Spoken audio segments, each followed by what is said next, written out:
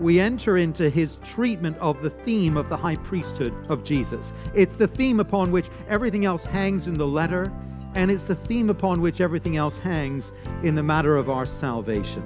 Jesus saves us as our great high priest.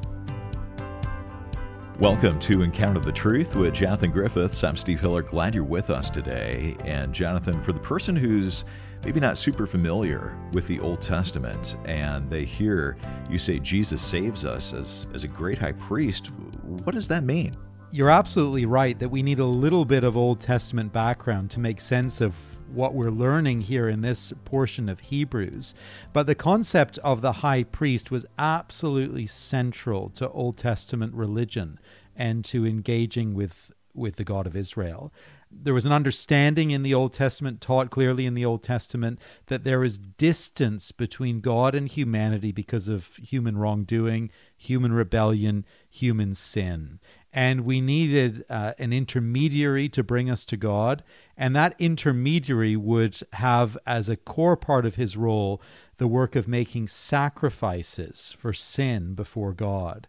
And so the work of the high priest, if human beings were to have anything to do with the God of heaven, the work of the high priest was absolutely central. And so how do we see Jesus fulfilling that role as the high priest? Well, the New Testament teaches us that Jesus fulfills the great offices of the Old Testament, the office of prophet, of priest, and of king, and we could think about each one of those in turn, and it would be a very, very fascinating study, I'm sure. But the focus here in Hebrews 5 is that Jesus fulfills the office of priest. He is the great high priest because he not only goes into the presence of God the Father as an intermediary, but he brings the great sacrifice, not the sacrifice of an animal, but the sacrifice of himself. And it's an extraordinary thing to consider. Well, we consider that today from the book of Hebrews. We're in chapter 5. Grab a Bible, join us there as we begin our message, Our Great High Priest. Here is Jonathan. Well, with the rise of the internet, I guess we all know the world of travel has radically changed. If you can remember back this far, in the old days when planning for a vacation, you might go to your local travel agent or the CAA store. You'd look through all those guidebooks, the beautiful guidebooks that were all across the walls. And once you'd browsed for a while, a professional travel advisor would invite you to sit down at their desk, and they would talk you through the options and then book you into what would probably be a brand name hotel somewhere, a Holiday Inn or a Ramada or something like that. But of course, nowadays, the options have multiplied. And the internet has allowed us to take a more direct and less conventional approach. Through the likes of Airbnb and all the rest, you can bypass the travel agent altogether. You can bypass the big established brands, and you can try something new, something direct, something a little bit more off-grid if you want to. But however exciting it may be to try something unique, the experience can be just a little bit nerve-wracking as well. You know, you're dealing with an unknown quantity. The online reviews, they look pretty good, but are they genuine? You've got an email address for the owner, but are they legit? Does this person even exist? You've got a door code to punch in on arrival, but will it actually open the door to this place when you get there at 11 at night after a long journey with a car full of tired kids? At the heart of the gospel is the promise that if we trust in Jesus Christ, our great high priest, and his blood shed for us, if we do that, then when we reach the end of our journey, we will be welcomed into God's heavenly dwelling as his people, as his children, even as his friends. If we place ourselves into the hands of Jesus by faith, if we place our confidence in him, then all will ultimately be well when we reach our final destination. Now, that is the claim, that is the promise of the gospel. But for the Jewish background believers for whom Hebrews was first written, well, for them, this all seemed just a little bit risky. It was new. It felt like a bit of an experiment. And they were just beginning to wonder if it was all going to turn out okay in the end. People around them were saying something like this to them. Look, there is a known establishment, a trusted establishment down the street that is going to meet all your spiritual needs. If you will but return to God's official agents at the temple, to those trustworthy priests of old, they will make all the arrangements for you. They will make spiritual provision for your journey so that you will be welcomed into heaven upon your arrival. Come back to the temple. Come back. Come back to the official priests. Come back to one of the Levites, where they will do what they've always done. They will bring you near to the very presence of God. That's the way it's always been done. That's the safe thing. That's the prudent thing. That is the wise thing. Won't you come back? Now, that's the kind of pressure that we imagine these believers were under.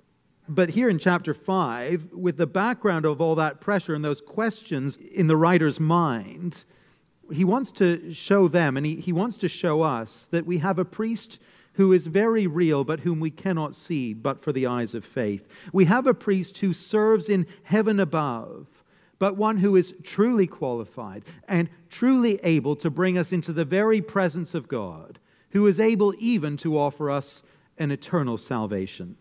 We can't see him, only with the eyes of faith right now, but we need to trust him.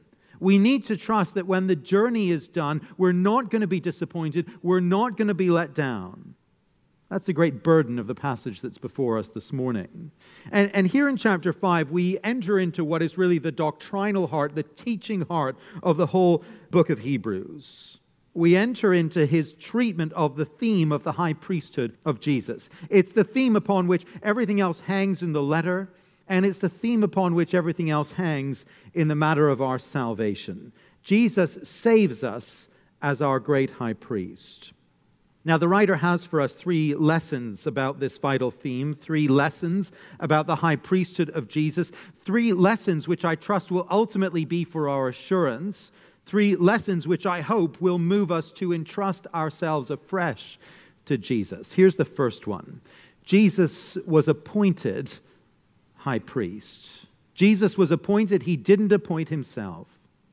Just occasionally, slightly unhinged people come on the scene and appoint themselves to high office and give themselves grandiose titles. Perhaps the most colorful of such characters in modern history was a man by the name of Joshua Abraham Norton. He was a failed businessman in the San Francisco area in the early 19th century who, when his business ventures ultimately came to nothing, proclaimed himself to be Norton I, Emperor of the United States and Protector of Mexico. Currency was issued in his name, I gather, and he made numerous very interesting proclamations, including one calling for the dissolution of Congress by force. Now, he wasn't taken all that seriously in his time, but he was evidently very well liked. And when he died quite suddenly, I gather that 10,000 people lined the streets of San Francisco to pay their respects.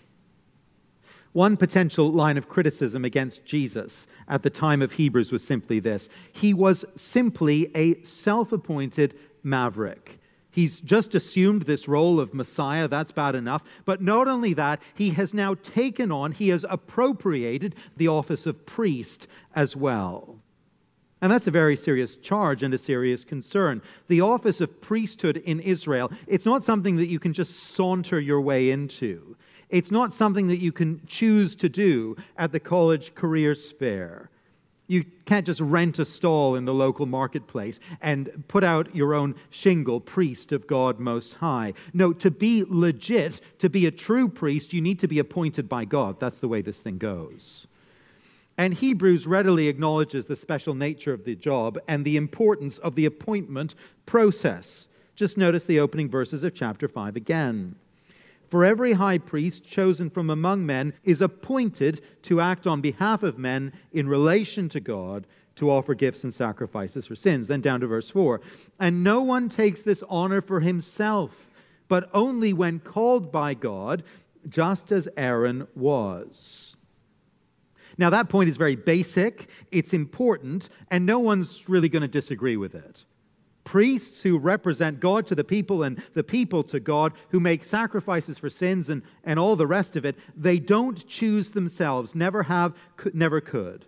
No, they are appointed by God, just as Aaron was. Aaron, the brother of Moses, appointed by God to serve as the first priest in Israel, he and members of his family, the great tribe of Levi, they would be given this unique privilege of serving as priests before God. Nightmare stories are emerging all the time, all too often, of fraudsters who claim to be doctors, who manage to perform medical procedures on unsuspecting patients, and who are later revealed to be total imposters. There's the story of the fake neurosurgeon who caused a life-threatening infection in a patient in Toronto. There's a story of a teenager in Vancouver posing as a doctor and offering Botox injections to unsuspecting members of the public. And there was a woman in Montreal, perhaps you heard of this a few years ago, who caused distress and mayhem on hospital wards by posing as a doctor and giving out fraudulent medical advice and diagnoses. The thought of a fake, self-appointed doctor is undoubtedly terrifying. The thought of an illegitimate priest of God, well, that is actually far more serious. A doctor cares for the body, and that's important. The priest, though, deals with the soul. The priest's work impacts the eternal destiny of the people. And recognizing the seriousness of the job, Hebrews now wants to assure us that Jesus is indeed legitimate. He is appointed by God himself, verse 5. So also Christ did not exalt himself to be made a high priest, but was appointed by him who said to him, "You are my son, today I have begotten you." As he says in another place, "You are a priest forever, after the order of Melchizedek." In verses 5 and 6 here in the passage, the writer quotes from 2 Old Testament psalms, which he insists prove to us that Jesus was indeed appointed by God, appointed to be a priest.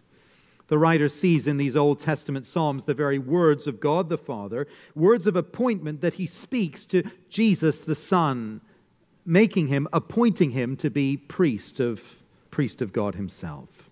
These were words written down in the Scriptures centuries before, but words intended to be fulfilled when the Son of God should come on the scene. Now, to follow what the writer is doing here, to follow the point that he's making, we need to remember just a few basic facts about Jewish hopes for the Messiah who would come. The Old Testament, you'll know, spoke again and again of a coming king who would rescue the people of Israel from their enemies and restore them to the full blessings of God, blessings of a kingdom, blessings of land, blessings of protection, and so on. This promised and coming king, well, he was called the Messiah. Now, the Jewish converts reading Hebrews, they had accepted that Jesus was indeed the Messiah who would come. I don't think they were questioning that basic truth. But the issue that troubled them at this point was this: could this Messiah actually deal with their spiritual needs before God? Could he actually address the problem of their sin and the defilement that it brought? Could he actually bring them into the very presence of God? That's the question. That's the thing that's concerning them. Their friends at the synagogue and the temple, well, they were evidently telling them that he couldn't do that. Telling them that if they wanted to be spiritually secure, well, they still needed to come to God by the old means, the old-fashioned way, through the Levitical priests at the temple, through the sacrifices and through the offerings that they made there.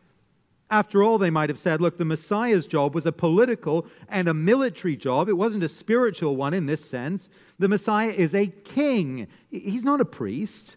You can trust in Jesus as your Messiah all you want to if you like, but you need to show up at the temple if your sins are going to be forgiven, if your guilt is going to be dealt with, if God is going to accept you on that final day.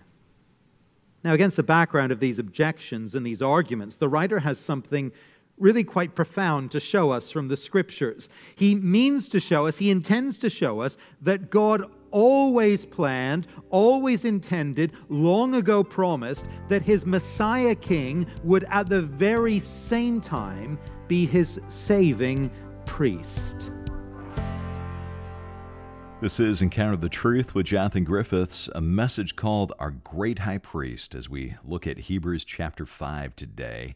Hope you make it a point to stay with us as we continue to look at what the writer of Hebrews has to say about this vital theme of Jesus being our great high priest. Well, if you know you can't be by your radio each and every time Jonathan's teaching is on the air, you don't have to miss it. You can come to our website and you can listen online. Stop by encounterthetruth.org, and there you can stream the program or download an MP3 that you can listen to whenever it fits your schedule. Again, our website address is encounterthetruth.org. All right, back to the message. Once again, here is Jonathan. He begins there in verse 5 by quoting perhaps the most famous messianic psalm of all the psalms, Psalm 2, "You are my son, today I have begotten you." You may remember he quoted it previously back in chapter 1, and we spent some time looking at it together then. We don't need to turn back to that, but Psalm 2 points to the day of enthronement of the Messianic king, the great king in Zion, a king who would be given dominion over the whole earth, a king whom God would call his own son.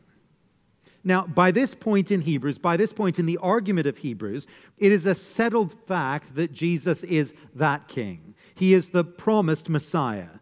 He is declared by God to be his son and ruler, now ascended on high and seated at the right hand of the Father in the place of supreme authority. Applying Psalm 2 to Jesus, that's not very controversial for these believers. But the really controversial claim comes in verse 6. Here the writer quotes for us another psalm, once again about the promised king, but full of surprise. I think we need to turn to this one. It's very fascinating and it's very important. This is Psalm 110. Let me just read the first few verses of it. We're told it's a psalm of David. The Lord says to my Lord, Psalm 110 in verse 1, "Sit at my right hand until I make your enemies your footstool. The Lord sends forth from Zion your mighty scepter, rule in the midst of your enemies.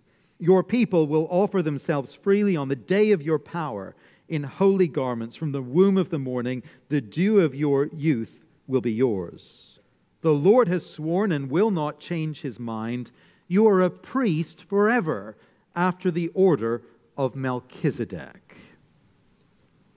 In ancient Israel, it was an important feature of the nation's leadership that key offices were held by different people and not all concentrated in one individual. That's true to a greater or lesser extent in many modern nations. The simplest example for us here in Canada are the offices of head of state and head of government. The Prime Minister is the head of government, but the Queen is head of state, as you know, represented by the Governor General. Now, it's important to our system of governance that those offices are kept separate, that they are held by different individuals. In ancient Israel, the three great offices were the office of prophet, priest, and king. The king, he didn't perform priestly duties. The priest, well, he didn't rule. And the prophet often had the important job of bringing the warnings and encouragements of the Word of God to the king in particular. Three separate offices. But one of the great lessons that Hebrews wants to drive home for us is that the Son of God who was sent into the world, who became man, who lived, who died, who rose, who ascended again, he came to be prophet, priest, and king. In him, all the great offices of leadership would come together and find their ultimate fulfillment. We saw this in chapter 1, actually, with the whole discussion of God's speech. Remember how the letter opened. We are told right back at the beginning that God spoke at former times and in various ways through the prophets, but in these last days, he has spoken to us in his Son. And so the message there is that the prophetic role and the prophetic office finds its fulfillment in the person of Jesus Christ. And then the writer goes on immediately in chapter 1 to show us that this promised Son, who is the speaker of God's word, is also the Messiah King. Well, now comes the greater surprise. The promised Messiah King would also be the priest. It's an especially surprising idea because in a famous incident in the Old Testament, King Saul takes it upon himself to offer a priestly offering. And because he engages in that kind of overreach, he shouldn't have done it, the kingdom is actually taken away from him. That's Saul's great downfall. It's a serious thing for a king in Israel to wander into the priest's territory and into the priest's role. Within the Old Testament experience of the people of God, the two offices don't overlap. It would be like our Prime Minister moving into Rideau Hall. It wasn't to be done. It shouldn't be done. The idea that the Messiah king would also be the priest, that's surprising. But the writer wants us to see that this is no modern invention. It's not the invention of the apostles or anyone else.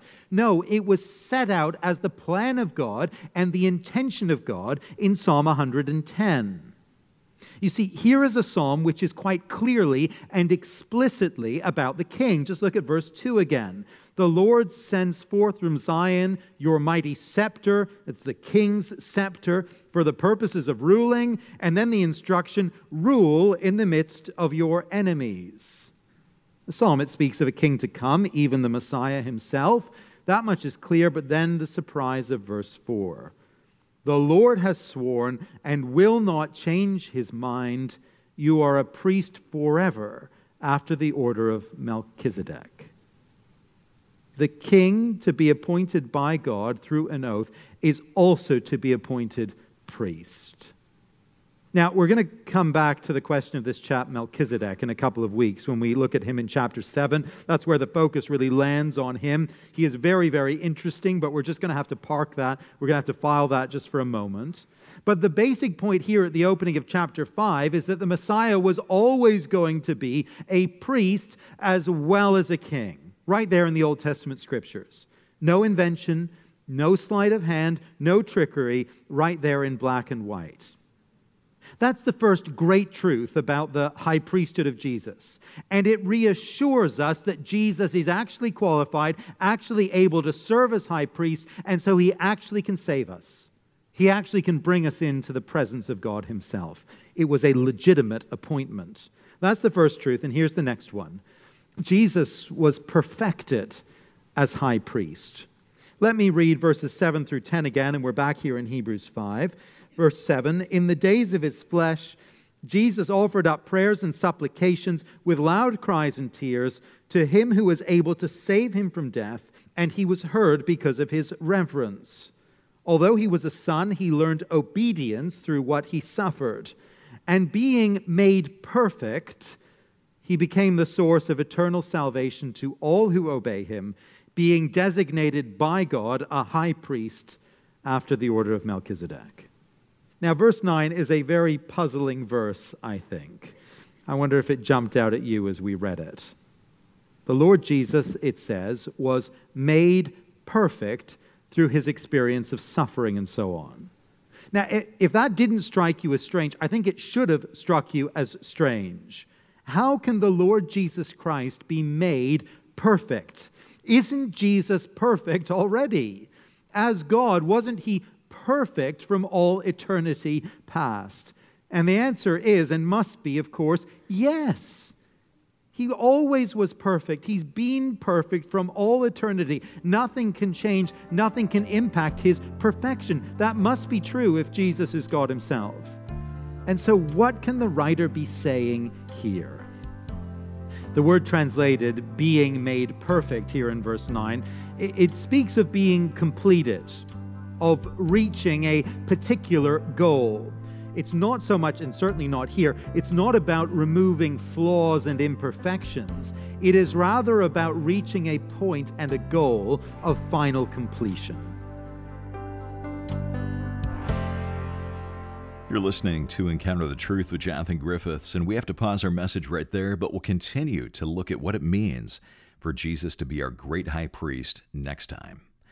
Speaking of Jesus, there's probably no greater source for us to draw closer to him, to learn more about him, who he is, what he has done for us, and what is true for us than the Gospels.